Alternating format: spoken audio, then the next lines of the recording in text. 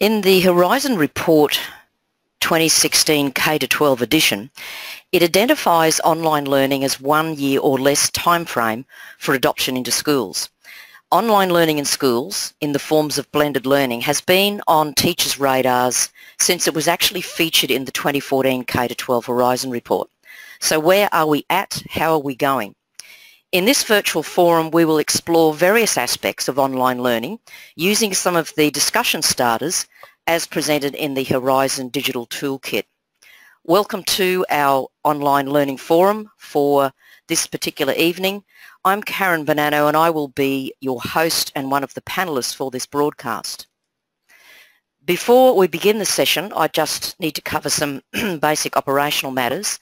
Please note that the views and opinions that the panel shares with you are our particular views and perspectives coming from our own experience, from the research that we've done, and you will need to take this information and consider how it will apply within your particular work environment, whether that be a school, whether it be a workplace, or whether it might even be an RTO. In addition, EduWebinar does not give permission for any capture, recording or reproduction of this webinar in any format unless you have prior permission. The panellists for this broadcast I've got with me as guests this evening is Dr. Jenny Bales, who's an adjunct lecturer at CSU, myself as National Director for EduWebinar, and June Wall, who is a consultant with June Wall Consultancy. And I'm going to just introduce each of these people to you so that you can get some understanding of where they come from and their background and the information that they would bring to this particular forum. Jenny is an adjunct lecturer with CSU, and so for her situation 100% of the courses are distance education and they're online. Jenny also works in an online space for the CSU for their listserv, AusTLNet, and also their Facebook, and these are useful tools to connect the community. Her background is that when she was involved in teaching, she was an online learning support teacher for years 9 and 10 students, and they were enrolled in the Tasmanian eSchool. Jenny's role was to provide the face-to-face contact with the students and to also be that connection between the students and the online teachers when any difficulties arose. She's also involved, has involved herself in some ongoing professional learning, the CSER MOOC Digital Technology Online course, and she was able to then see how that platform worked and the different tools. Jenny's also a regular presenter for us at EduWebinar and also a participant. And her doctoral research gave her that extra perspective in investigating primary school students working in a collaborative text-based online environment. And depending on the collaborative practices, it's a key component in the early stages. So we've got myself, and as the founder of EduWebinar, and I've been involved in online professional learning development and delivery for over 5 years in this capacity. The platform itself hosts webinars that cover topics relevant to teaching and resourcing and curriculum design. Also, I've participated in a number of online courses as part of my own ongoing professional learning, and these particular experiences do provide some insight into that online learning world.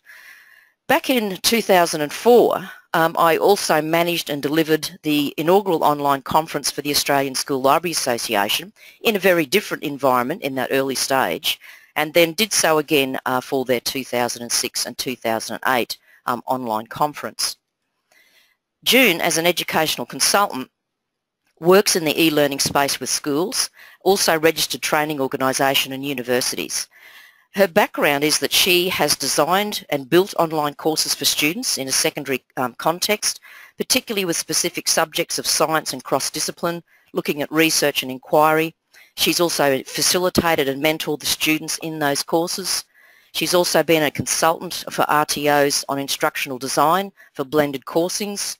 She's written a master's course that's been delivered online and also been a subject coordinator with the master's course, again delivered totally online. She's also presents seminars for teachers on developing and building online courses, and like Jenny and myself has undertaken online courses across a variety of platforms. So there we have our 3 panellists for this particular session. What inspired us to get this underway was the Horizon Report Digital Toolkit. And that came out after the actual Horizon Report K-12. And the idea behind this is they wanted people to engage their community to start looking at some of the questions around a lot of the things that were happening as EdTech predictions, either short-term or long-term. So things like coding as literacy, makerspaces, robotics, authentic learning, all those sorts of things. And so for us, for this first virtual forum, we're going to be looking at the online learning space. So I'm going to kick off the process first of all by taking the question from the discussion starters in that toolkit. And the question I'm going to be looking at is what steps can we take to improve current online learning programs? What I'm going to actually look at is some of the essential skills that students are going to need around a number of categories in an online environment. And the reason why I see these as something that we may need to improve is they're often called soft skills within the school sector. And the soft skills aren't explicitly addressed in a curriculum. And so we need to think about these. The four categories that I'm going to look at are self-direction and self-discipline, learning preferences, technology, and the study environment. Taking the very first one, I've got three skill development aspects here. The first one being time management. It's very important for a learner to take charge right from the start and establish a manageable study schedule. They also need to be disciplined in this to be able to get to the end. And the discipline also requires them to look at setting some sort of a goal as an online learner, because they're going to be juggling social, family, extracurriculum activities, and also their commitment to their face-to-face work in addition to this online. And that commitment will require them to familiarise themselves with the platform. They'll have to be reading and viewing the course material, recording dates for when things are going to be happening, setting some reminders for them, and also taking time to be regularly engaged in the discussion activities. One study that I found, the students in that online environment, they found that it was helpful to schedule time for their study and also time for online daily activity. And they did relatively a 80-20 mix of that. They found that by doing this, they could avoid the procrastination, and they could also commit to logging in every day and check what was happening. So time management skills are extremely important. Problem-solving skills are the next aspect, because in this environment you will need to be able to step up and solve some of your own problems or be willing to seek help. And when you have a problem, you need to speak up, be explicit about it, and other people in your environment are quite likely to help you as well. The next skill under this self-direction is self-motivation. And that means that for doing this, one student in the study said for them, they were motivated by keeping an eye on the prize, and for them, it was getting a good grade. So it's important to have an end goal in mind and to have a big why for why you would undertake a course. In the next section, the category under learning preferences, there are a number of skills that are here. First one is learning skills, and that means if the learner can know their dominant learning style, whether it be visual, auditory, kinesthetic or read-write, analytical, then they are able to be more of an active learner. It also helps them to know that they have other different learning styles, a little bit of that available for them to draw on to survive. But in this environment, they're going to be exposed to video, podcasts, text, quizzes, workbooks, so they need to be active and flexible and be aware of their particular learning skills and learning styles. Communication skills are also extremely important because they're going to be working in asynchronous, where there's delayed discussion forums, or synchronous, where it's real time, where there's interactive classroom chat, or there could be video conferencing sessions. All of this, of course, allows them to engage in richer discussion. But they need that variety and they need that agility to be able to cope in those environments. Collaboration skills are really important because they're going to be collaborating with classmates either on tasks or in the interactive discussion forums, and there needs to be this give and take environment for them to be able to survive. They will be asking questions, contributing to informative responses. In the study that I referred to previously, the 52% of the students indicated that they benefit from that interaction, and they also, around about 15 to 20% said that they also benefit from reading responses. So that was the give and take, and it's all part of that collaborative activity. And given our global and digital nature of our environment that we're in today, this is important for kids to develop these collaborative skills. Then the netiquette skills, and I think most of us would be able to identify with these. Respect others, no sarcasm, be thoughtful, encourage others, expand ideas, use appropriate language, and be courteous. When we come to technology, I think here all of this can be all put into one thing, and that is that basic computer skills are needed. They need to know how to work within the environment and how to navigate through it, how to deal with forums and video conferencing and chat platforms. They need to know things like file naming, uploading files, converting documents to PDF, even if the online environment has a blogging platform as a reflective tool. Then of course the advanced searching, being able to go beyond just Googling it to being able to know how to conduct a search either via the web or databases. And then of course there's the hardware and software that's all part of that.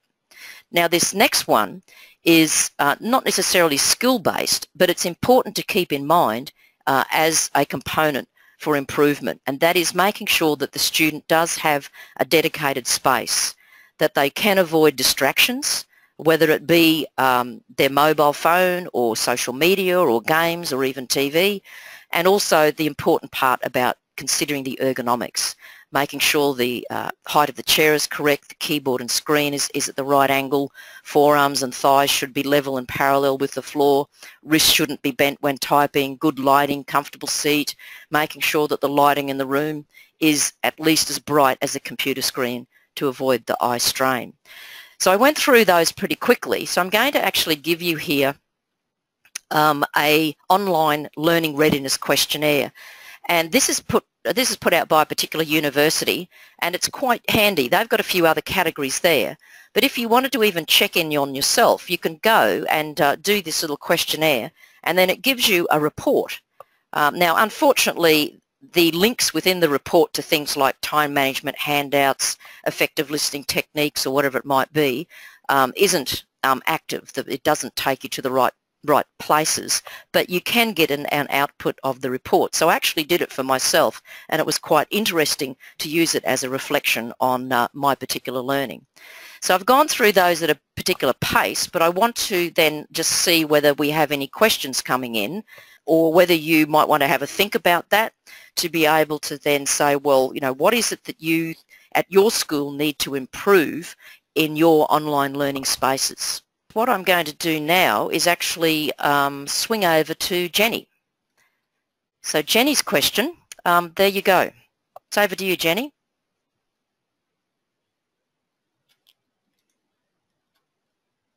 Just make sure you unmute yourself.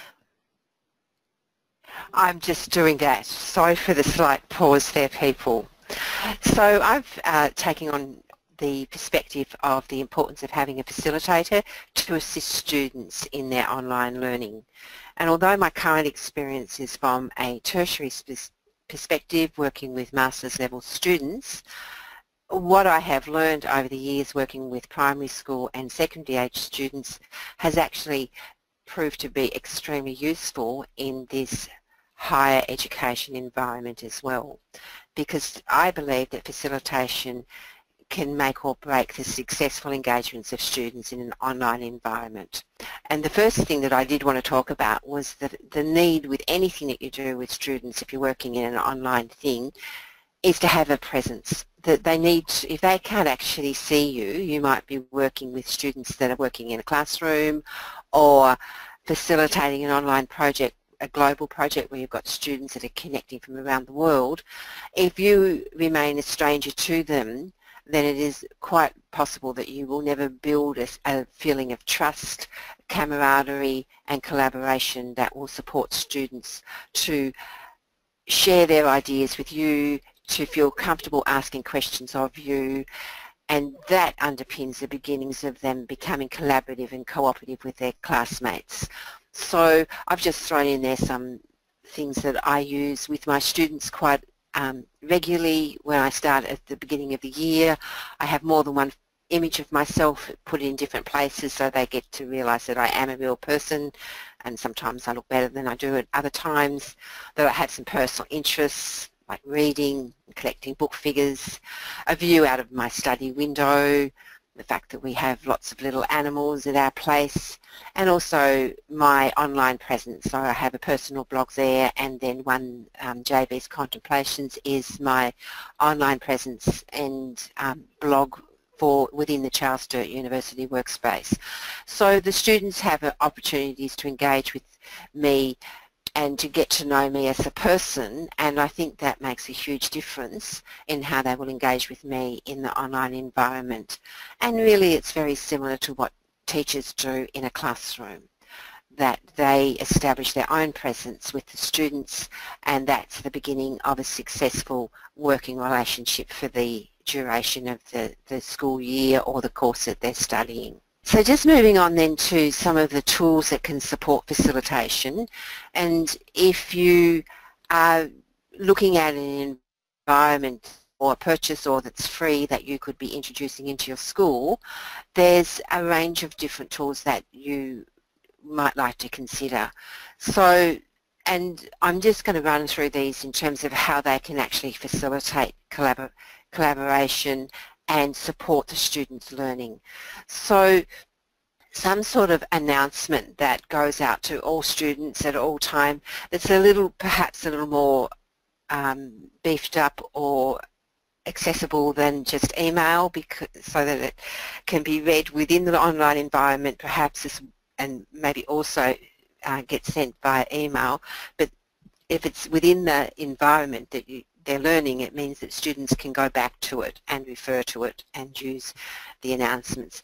And I use that as a weekly tool where it keeps students in touch every week so that they know that what's expected of them to maintain their study regime. Particularly important for those students who perhaps aren't as self-directed and disciplined as Karen mentioned earlier in terms of being a key quality for successful online learning. So it's the facilitator putting in some scaffolds to help students maintain a satisfactory level of engagement and progress through the subject that they're engaging with. Discussion forums are asynchronous and synchronous platforms, and they can be just an environment where students go in and can just answer some questions that are set by the facilitator. It can be directly related to the content that they're exploring. And depending on the number of students that you have, the way you organise those forums needs to be considered as well, so that you put in place things that will help students actively engage with the content and to think and then go beyond just making responses, and to also not just answering the questions but responding to each other. So Karen referred earlier that it's not just the learning that they get by articulating their understanding in response to a forum task, but also reading other students' responses and then trying to create some sort of dialogue between that. So one of the techniques that I use with students if they have a task to respond to is that once someone's put an answer up, we don't really want everybody putting up the same answers. We want to start a dialogue, so to pull out one thread and expand it, to ask questions about it, to perhaps add a supporting reading that they've found that will extend the post that's already been put up there. And students find that far more interesting because they're not all doing the same thing, that they can progress and build upon each other's learning. It's important with any forums that you have, any synchronous opportunities with students, asynchronous, that they are moderated. And with older students in particular, you can actually involve students in that moderating process, perhaps have a weekly summary of the conversation or to pull out main points and perhaps to also actually encourage that ongoing feedback. So you could assign a small group of students, different group each week, to look after the forums, still needing the facilitator to keep an overarching look at how that's progressing. One of the biggest challenges I find with online learning is the feeling of isolation, and synchronous communication, that real-time connection with students, is a very effective way of overcoming that, and there's lots of ways of doing that. So you can have online meetings in some sort of video platform, you can use Skype, you can use chat. So Skype is more for small group or individual catching up, but it is important that those opportunities are offered to students. And one of the advantages of online meetings, of course, is that with the correct software they can be recorded, and students who miss out on the meeting can tune in at another time. Chat's just as equally valuable for on the spur of the moment contact. Students, if you provide a chat facility that they can just join themselves, make a meeting time and get in there themselves, or schedule time when the facilitator's there, just to field, often they're very small little questions that, and often there's no questions at all, it's just conversation, but it makes those students feel engaged.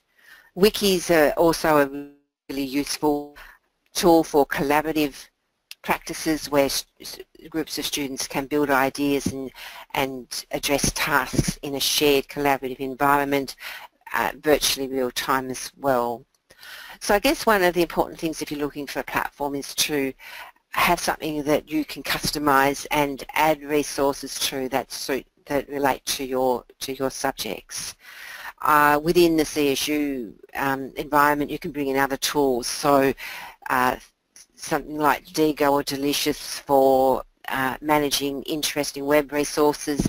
If you set up an account where students can add as well, then it adds richness to their learning experiences and that sharing and engagement. Using SurveyMonkey with the students, get them to use it as well, in terms of they could be surveying their colleagues to find out answers to questions in their learning materials. One of the advantages of the online learning environment that I'm engaged with at the moment is the fact that it does have analytics sitting in the background, so you can identify students that are not engaged and may be falling behind, and that provides you with a means to put in the outreach support strategies to bring them back in and help them to catch up or find out what's impeding their learning. So looking at particular tasks that I might do as a facilitator or a guide or a mentor, I mentioned the weekly announcements. I think it's really important that students know that there's somebody there keeping an eye on how they're going, where they're at. In my time when I was working with grade 9-10 students, they had an online teacher who may or may not have been available during their scheduled online time, and my role was we all came together in the same room so that they had that dedicated learning space that Karen mentioned, where there were no other distractions. Originally the students used to work in the back of the classroom when there was another teacher teaching another subject, and that was proved disastrous, and that's where I became involved as the mentor in the school to support those students. And so if they had any technical problems, I was on site to help them. They could communicate with their online teachers through email and through the workspace that the education department provided, but they could also ask questions of me, and if they felt they weren't getting a fast enough response from their facilitator, then I could also kick things into place to ensure that more regular contact was put in place. So I think that's an important aspect. Many schools are looking to outsource some of the projects that students get involved with, and for them to be online and learning without a teacher as such, because the teachers are an online teacher somewhere else. But I do think our students need someone on base that they can work with if they're in a primary or secondary level. The older they get, of course, the more independent they become, but also often the more easily distracted.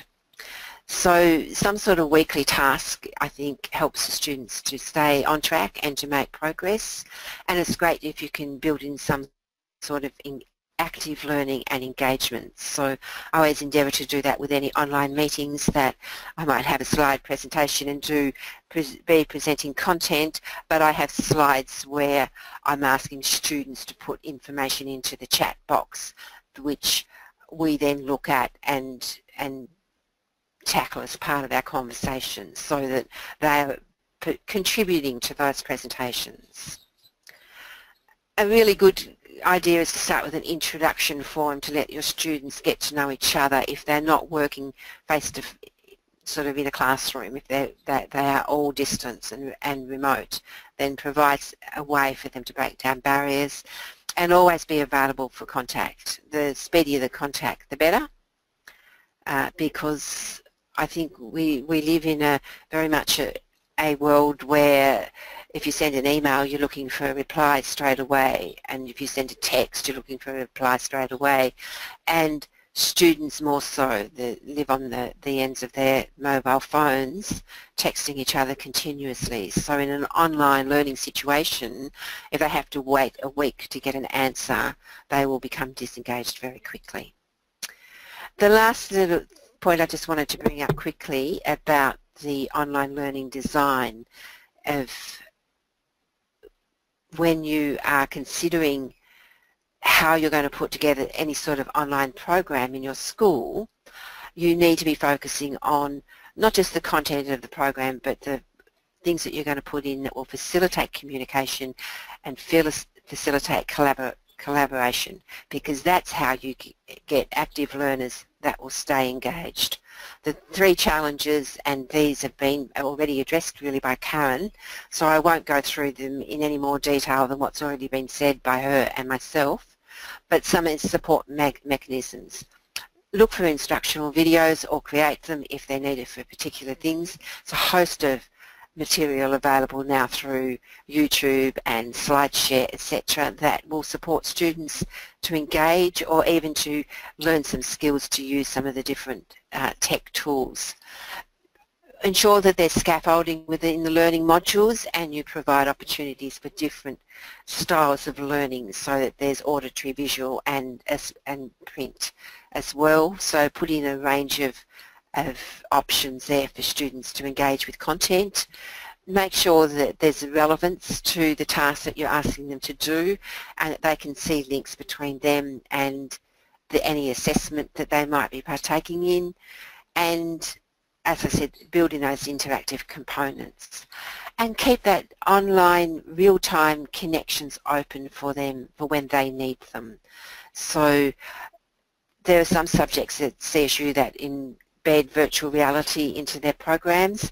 Just a little word on that, and it refers back to something that Karen mentioned earlier as well, is depending on your location and who you're working with, not all students will have the NBN or an NBN that's working really well, and often internet connection can be a hindrance if it's not up to speed with some of the latest technologies. So virtual reality is one of those challenges that I can't deal with in my location, and I'm sure there would be other students that are in a similar boat if they're doing work from the home situation at least.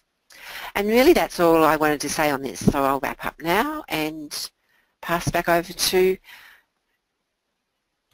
Karen or June. Thanks, Jenny. In that little online learning readiness questionnaire, they do have a section which gets people to look at their computer equipment. And so they look at things like whether their internet's reliable, whether they have a printer, what type of operating system they're on, do they have virus protection. So there's a whole lot of things, as you say, run behind the whole online environment. It's not just the learning that takes place. So what I'm going to do is pick up now for June, and June's going to look at the question of how do you evaluate the success of current learning programs. So June, I'm going to swing over to you this time. So we're coming your way. Hi everyone, I'm assuming everyone can see my screen at the moment. I just thought I suppose reiterating what Jen has said tonight in regards to your presence online. My presence online is there because of the need for people to be able to put a face and a voice, etc., to whoever is helping them learn. But I also think, and this is what I'm trying to show you here, I think it's important to give people an idea of your personality, all right, what you're interested in. So consequently, my blog, because I also work as an adjunct at CSU, my blog is about online learning because that's the issue that most of my students have had problems with. So it is just to remind you that there are different ways that people look at you, and each time you show a photo up there or an image of some sort, it actually gives another perspective on you. So it's really important in that respect. I'm looking at how do you evaluate the success of our current online learning programs. The more I looked into this question, the more I thought I need way more than 10 minutes to answer this. So I'm really going to take you through a very, very fast roller coaster ride about what this actually means. So and I will refer to some research. All right, so in summary, in research here, and I've got all these references at the end of my slide set, in this research it's basically saying that if we look at evaluating our current online learning the way we evaluate normal teaching and learning, then it's unlikely to take account of the way that students learn in a connected world. So in other words, if we take our evaluation mechanisms of how we evaluate learning in a face-to-face world into the connected world, it's not going to follow through. So if that's the case, then how do we work out what type of online learning we're going to be talking about? Now, I've just thrown up there 3 different models of online learning, and some of it includes blended learning. I'm not going to get into that at the moment, but it's really a matter of what type of model are you going to use, because that model of online learning will determine also how you evaluate the success of the current program. And more research from the US, and most of the research in online learning does come from the US, I have to admit, more research from the US basically says that students who work in an online environment are modestly better. So it's me that's modest, has had bolded the modestly word. They're modestly better on average. So it's unfortunately, from my point of view, with the way I learn and the way I teach in an online environment, I'd like to think that there's a lot more depth to the learning, but if the research is saying there's only a moderate or a modest improvement in learning, we have to seriously ask ourselves why, especially given the online learning being on the Horizon Report K-12 edition as a 12 months, within 12 months of being in schools. All right, so if online learning is within 12 months of being in schools, but we've got no proof that there's a significant difference to learning, then we have to think about why we're asking that. We particularly have to think about it even further when we talk about when you look at the Horizon Report's statement that, or one of its conditions I should say, that personalised learning, which I see as hand in glove with online learning, but personalised learning is one of those wicked challenges. So I'm not sure how aware you are of the Horizon Report, but it actually gives you levels of challenges, and wicked is basically, this is a really hard challenge. So it's saying that personalised learning is a really hard thing to get right and to do, and yet it's saying online learning is only 12 months away. So if that's the case, we need to think about where we're going with it. So one of the things that I'd like to actually to you to think about is what is the purpose of the online learning that either you're delivering at the moment or you're building or you're participating in, whichever aspect of that you're on about. Why is that an online learning environment for you? Is it part of the organisational demands? Is it because the learner has particular demands in it? What type of learning, in other words, what's the purpose of the online learning itself? Is it conceptual or knowledge driven? Is it competency driven? because all of the answers to all of these questions are going to determine how you build the online environment or how you participate in it. And I think Jenny and Karen have really covered that facilitation aspect, but it is really very much about, especially in building it, is what is the learning architect, and that's what I sort of think of the person who builds this, what's the learning architect put together in the respect of how you embed mentoring and facilitation, which are different. I'm not going to go into the reasons for that, but how do you embed that? How do you embed personalisation for the students?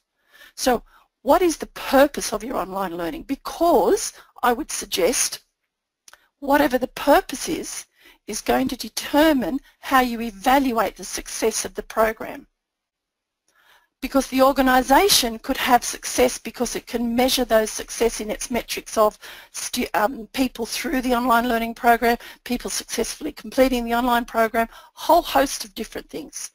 But you've got to think about why you actually put them together. Okay? This is an example, this is some research again out of the US about what types of learning activities have been using digital technologies and where they fit.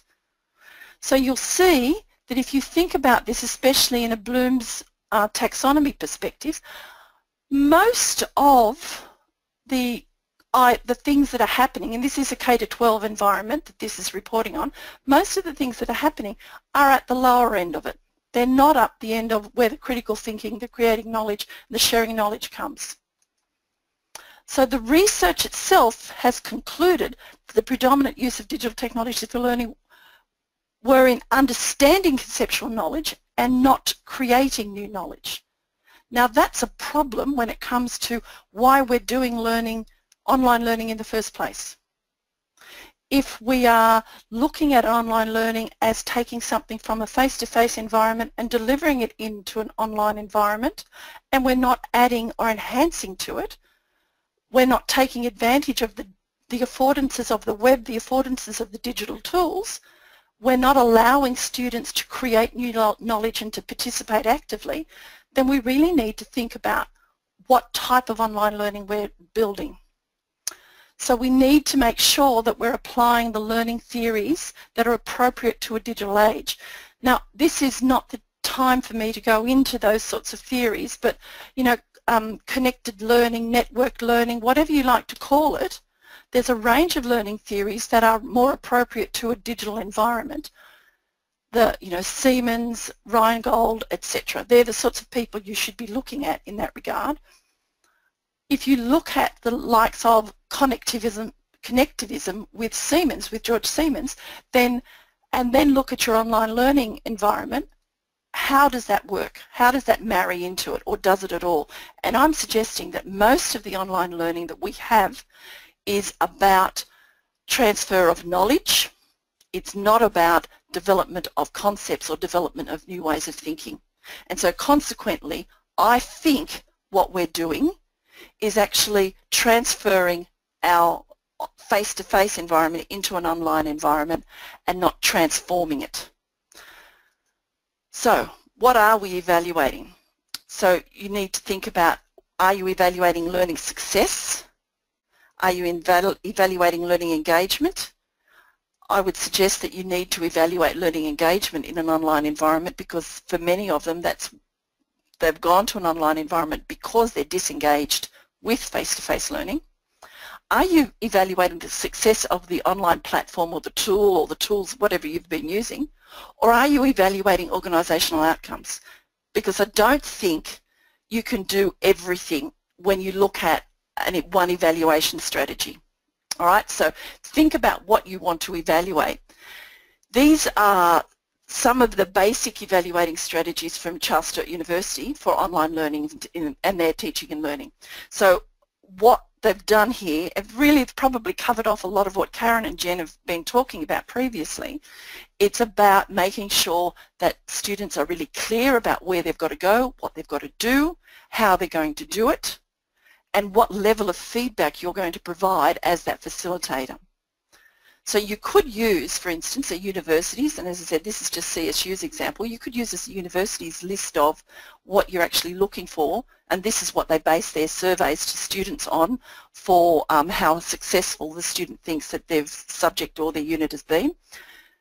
You could base this as a checklist if what you want to know is the perspective of the student. But if what you want to know is the data, then this is not going to give you this, because surveys such as this only give you the perspective of what the student believes, not what is necessarily what's happened. So this is why I'm trying to sort of just make you think, if you like, about the difficulty in actually answering this question, because we really need to think about what we're going to be evaluating. For instance, I don't believe that it's possible to do an online course unless you are relatively digitally fluent. But, as you can see some of the data I've put on the screen, the research out of Pew, out of OECD, out of other research out of the US, all is basically saying that adult-wise, only 17% are digitally prepared.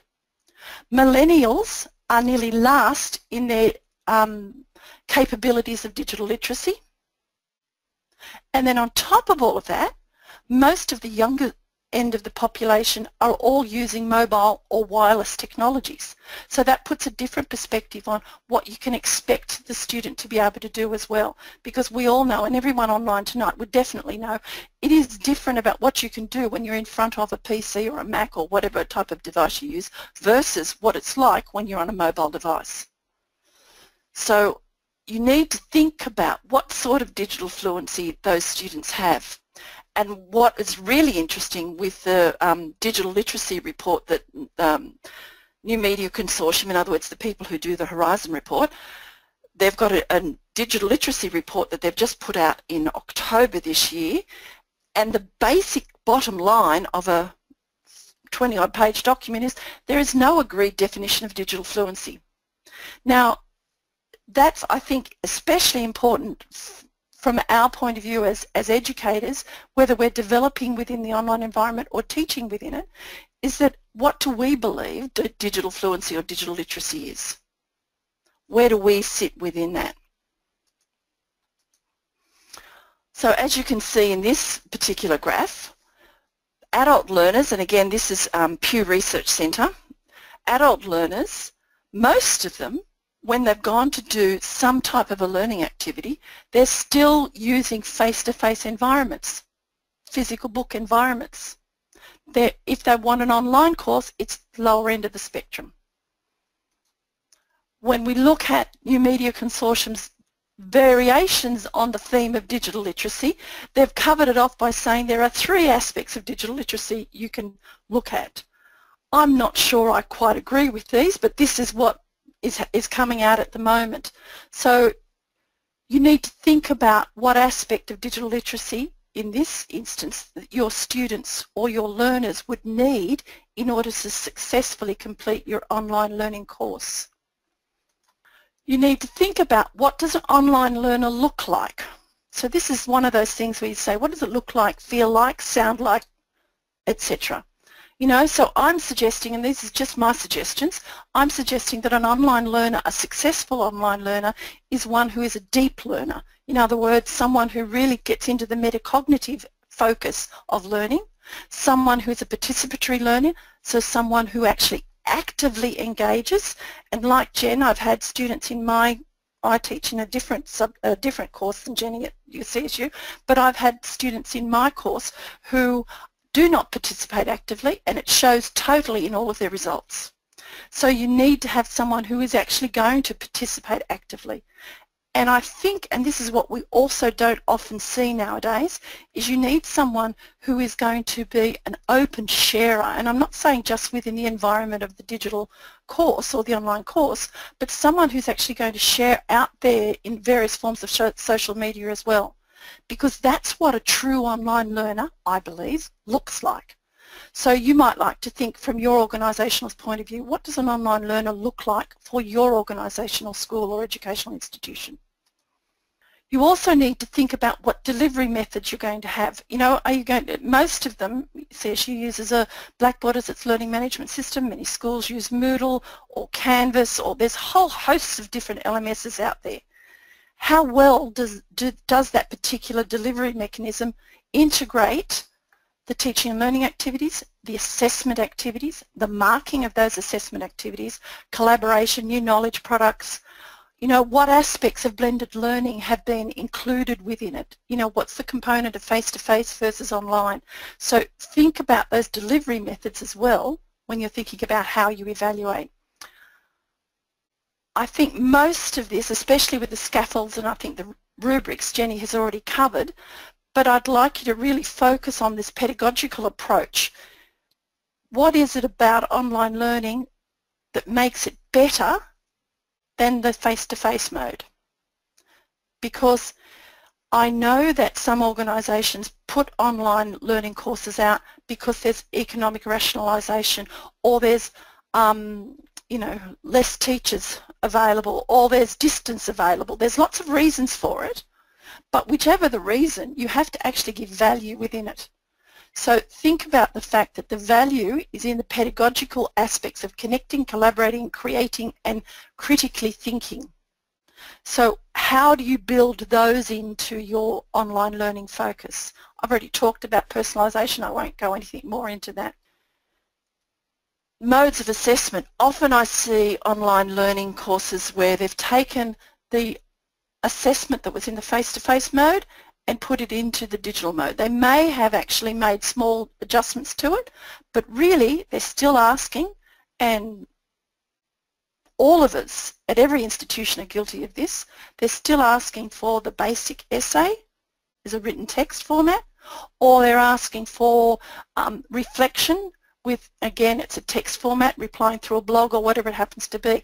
So you really, I think, we need to think about what are the modes of assessment that we're looking at that actually make the online environment more engaging and more critically aware for students. Because if they don't see it as a bonus, why would they bother? There's many studies started out there at the moment about the impact of learning of online learning, but most of them are related to short term. There's nothing that's really long term enough to be able to give you a much better view of it.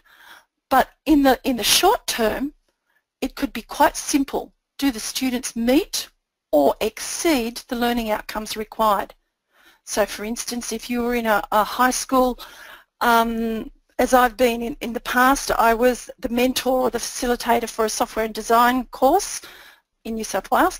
So whether those students, for instance, didn't have any access to the subject itself, so they were doing it in an online mode, there's no comparison there for them. But you might have the ability to actually offer a course that is done face-to-face and in an online mode, and actually use them as a control group and a variable group to actually see whether there is differences there. I think what we need is more practitioner evidence of how students are meeting or exceeding the outcomes that they need. Jenny talked about it, and I know I've also discussed this in the past. The dropout rate of online courses is really, really high. Not so much in the university level because people have had to pay for it, practically speaking, but in MOOCs, the dropout rate is exceedingly high. So why does that happen that way? Is it because the course has just been transferred from face-to-face? Is it not engaging? What's the reason for it? Too soon, I think, to tell, but we need to examine those aspects. Another piece of research has actually worked on a digital age learning matrix, and you might like to think of this as your rubric, so to speak, as to how you could evaluate your online learning. Okay, so this digital age matrix is talking about accessing, presenting, processing information, and then thinking about it as it goes across, in roughly speaking, in a hierarchical order, close to being Bloom's again, all right, as you go across. So you could look at this and think about how does that fit within your online learning. So how do you evaluate the success of our current online learning programs?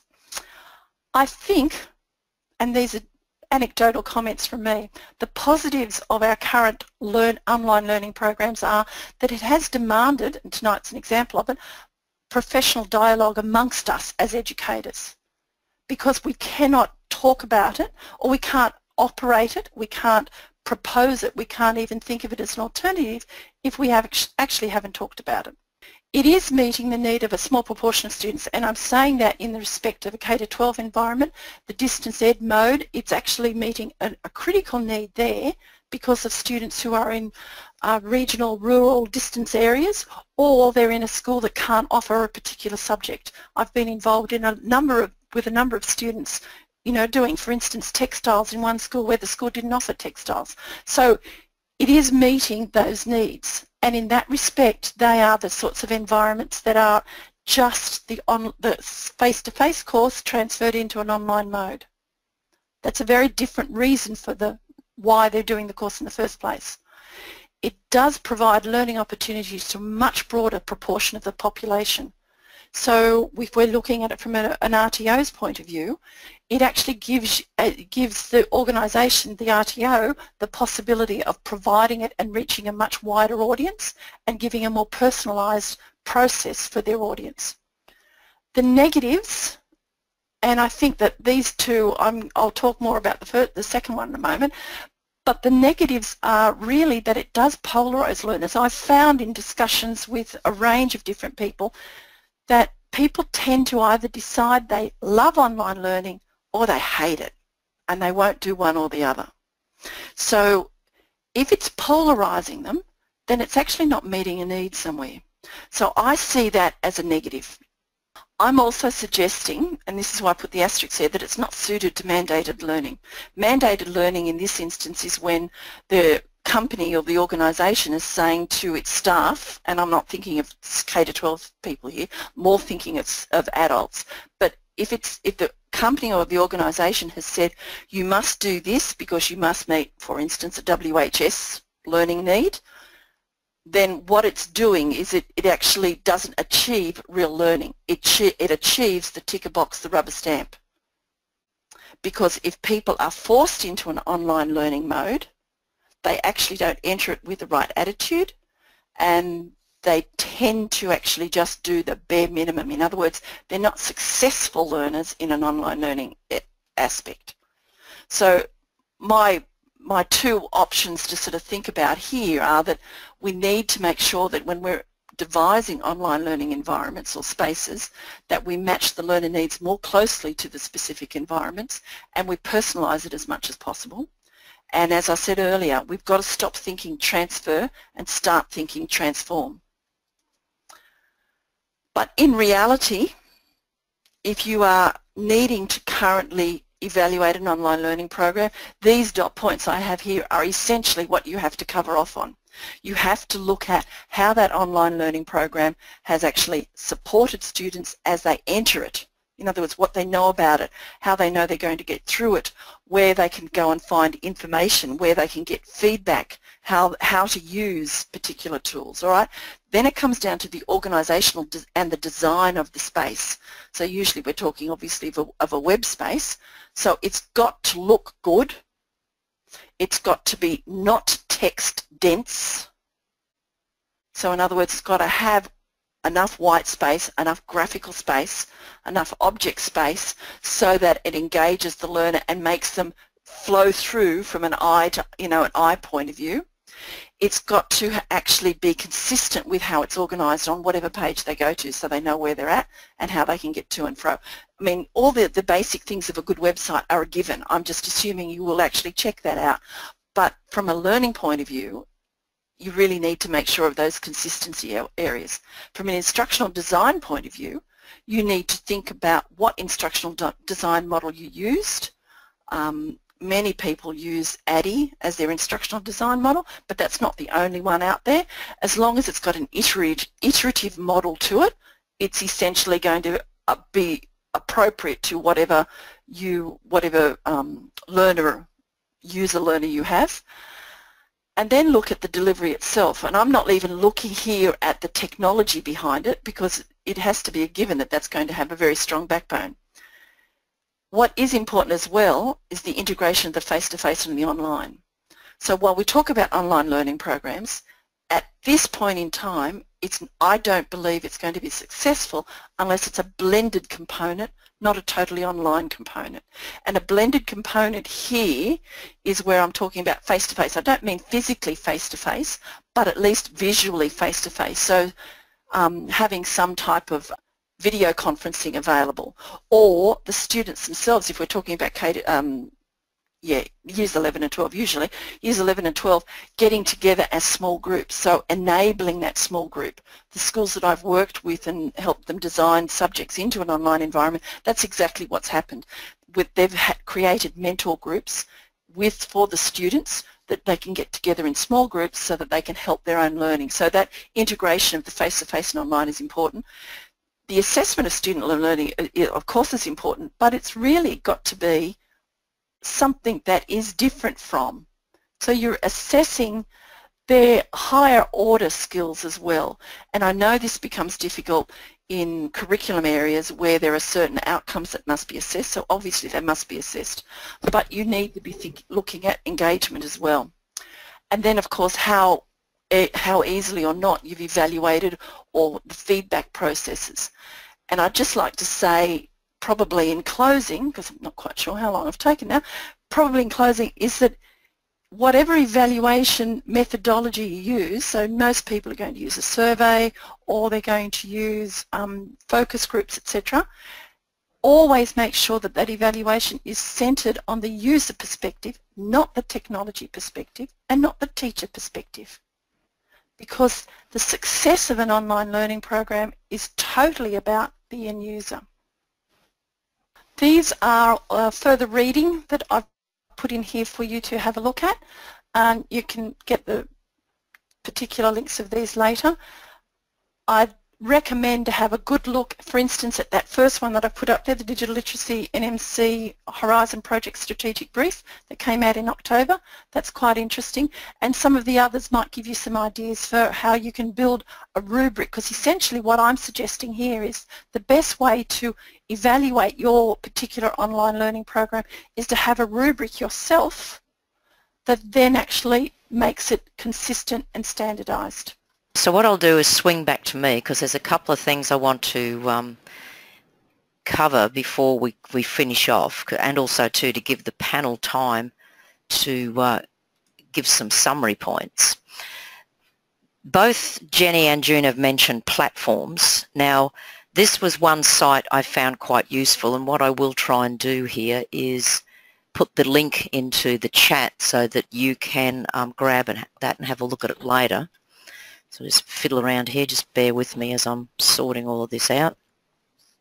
Because in this particular site, they give the most popular, but there's a mix here of corporate and academic, but you can apply filters to be able to narrow it down. But one of the important things that I found useful here is that when you were to click on that, like let's say take Edmodo, it then opens it up and gives you a brief video, but also lists all the features. And both Jenny and June have talked about certain aspects that are important to be able to have an effective online learning environment, but also tools that support the learning and the facilitation. So that's just a website that you might like to have a look at if you're considering various platforms that you're going to undertake. Now what I'm going to do is just flip to the last part, and I know we're going a little bit over our time, but it's worth having a bit of time to say, well, where to from here? Because we've only looked at 3 of the questions out of that digital toolkit, looking at steps that we need to take to improve, the role of site-based mentors, program facilitators, how we help students to achieve better outcomes, and then how you're evaluating the success of current online learning. So I'll just give Jenny and June a chance to have a think about what they might want to say for closing statement, but I'll come in first by saying, just reflecting on things that June said in particular, that I really see that we are not addressing the whole soft skill development, and because it is called the soft skills. When I reflect on the reports that are coming out from the Foundation for Young Australians through fia.org.au, one of the latest one was the new basics, which is big data reveals the skills that students will need. And in that report, it talks about the enterprise skills. It talks about skills that are transferable across a whole range of environments, things like the problem-solving, communications, creativity, digital fluency, digital literacy, teamwork, critical thinking, presentation. They even mentioned financial literacy. But all of those, maybe except for the financial literacy, are all part of what it is to be a successful online learner, and I don't believe that we are addressing that well within the education sector. And the way forward, it's like where to from here, is that I see that it's necessary to begin to integrate that into the mainstream classroom learning, then moving into blended learning, online learning, so that students are getting that exposure, because employers will be looking for this later down the track. And in fact, in the report that the Foundation for Young Australians produced, it said that young people with problem-solving, digital literacy and presentation skills are actually going to be paid more because they have these skills that the employers are looking for. And just to end off, the latest report that they put out is called The New Work Mindset: 7 new job clusters to help young people navigate. And that is even more of a richer report, because it clusters jobs and it says these are the skills that students need. So if we can be smarter in the way that we develop our online learning environments and using that to develop the skills, then we're actually providing a fairly strong foundation for good opportunities for young people. So Jenny, have you got any sort of where to from here or closing statements that you'd like to share? Yes, just very briefly. Thank you, Karen. It was fascinating listening to June's continuation of the discussion, and the evaluation aspects were really significant. Just wanted to wrap up just a couple of points. So Karen just talked about the skills that students need, and I would argue that the facilitator needs that whole breadth of skills as well to be a successful mentor for online learning. And I do think the facilitation is a critical and essential component. So my last school where I worked realised that they actually needed to have a qualified teacher supporting those students in the real physical environment to ensure that their online engagements were successful. And I think expecting students to engage with an online courses or projects, etc., without facilitation is fraught with difficulties. And I guess a final closing question or thought for you to take away with you is how we could be putting into practice behaviours and skill building in the classroom, in a face-to-face classroom, that would help students develop the capabilities, self-discipline and motivation to be able to work successfully online. Often there are students work online all the time from within the classroom, but they are being driven by the content and presence of the teacher there. So how could we be harnessing the skills that they're learning to help them take them into a wholly online environment? Because in the big scheme of things, when they leave the school, that's the skill set that they're going to need in their future learning and probably work environment as well. So thank you very much. Thanks, Jenny. June? That keeps you busy. Yes. Thanks, Karen. Thanks, Jenny. If I've remembered what I was thinking of, I'll get that out. First thing I'd like to say is that Jenny emphasised the need for facilitation skills. Can I emphasise, added into that when you are a facilitator or a teacher in an online environment, actually developing ways of showing and thinking about and taking on board empathy within that environment is really, really important. And it's not as easy to do as you might think. So thinking about how you can empathise with students when you're not in front of them, think about, you know, and not every teacher, for instance, or not every person, forget teachers, but not every person when they get into an online environment shows themselves to be the same as they are in real life. So sometimes they come over more abrupt. So thinking about if you're using facilitators or mentors, really consider what that soft skill set is of the mentor and really emphasise that point of Jenny's. My next point is really just coming back to my transfer versus transform comment again. And it really is nothing new, let me say, because all I'm basically saying is an extra little emphasis on what Ruben Putindera from the US with his SAMA model has been talking about for years now. So think about how we can actually make sure that your online learning is transformative as a learning activity, not just another thing to do. And secondly from that, and I suppose, no, sorry, thirdly and finally from that, I think that when we come to evaluate current online learning programs, there are so many factors that you need to evaluate. It's actually not as straightforward as it may seem. Because, for instance, if we're in a face-to-face mode, the teaching standards in Australia actually give you a rubric to evaluate a teacher's capabilities. We may disagree about that, but whichever way we think, that's what we've got to actually base ourselves against. The universities and providers have, if you like, rubrics for what they believe is appropriate.